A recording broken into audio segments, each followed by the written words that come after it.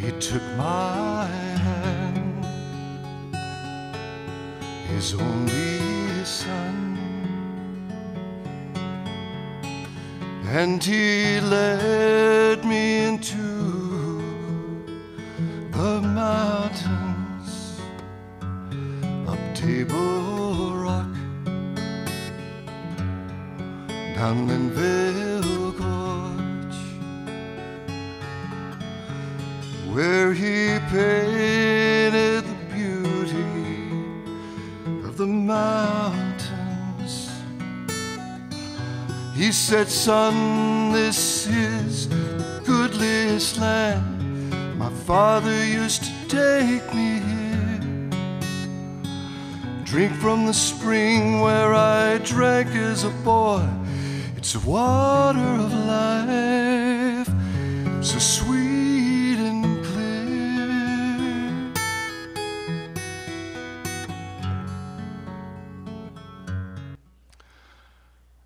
I grew up in Morganton, which someone described as Mayberry on Valium.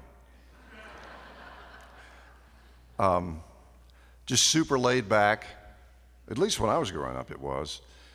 My father, just had a real calm, gentle way about him.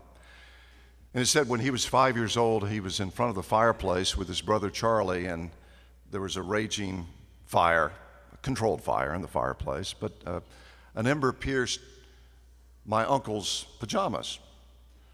And the story goes, true story, I was told, that my father very slowly and deliberately walked into the next room where my grandmother was sitting reading a book and said,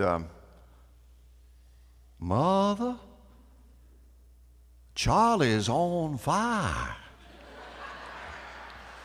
Fortunately, there was a sense of urgency about Charlie because he was rolling on the floor. He knew what to do.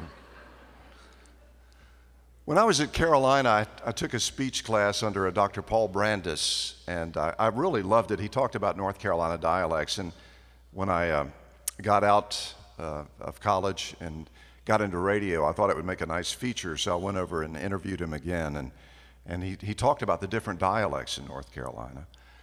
And he said, well, North Carolina was developed mostly by yeoman people, so our dialects are not real sophisticated, but that's okay. And he said that, usually the dialect that you gain early in life is the one you will keep until you're gone. Because unless you're highly motivated, you'll probably end up talking that way. But there are some people in this world who have the ability to kind of blend in with the varying dialect. And I asked him, I said, who's good at that? And he said, well, Governor Jim Hunt is great at it.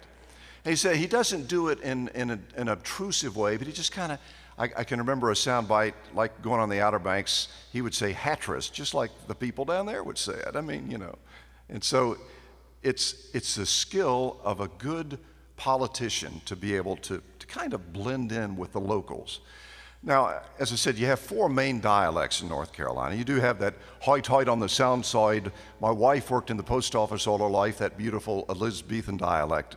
I got so tired horning by the hot fire, I couldn't stand it, And this is the dialect that really makes all the English teachers cringe because they use the double negative. Well, I ain't never coming here again. They didn't serve me enough iced tea.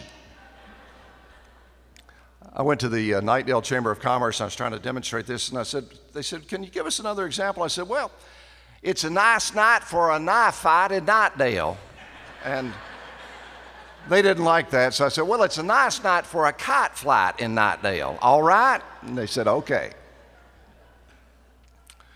And it's funny when the country store person goes to the back door to call the dog in, this is get in here. Rufus, you get in here right now. I got a dog named Rufus. Get in here right now. But you also have the other dialect, which is a little more sophisticated, more of a country club dialect. I have a sister in Greensboro, Stephanie Scott, and she talks like this. She just loves collars and bears and dollars and mirror, mirror on the wall, who speaks the fairest of them all? Why, I do, of course. But it's funny, you know, when my sister goes to the back door to call the dog in, she doesn't say, "Get in here, Fido." She's very practical. She does what works. She says, "Get in here. Get in here right now." Thank you very much.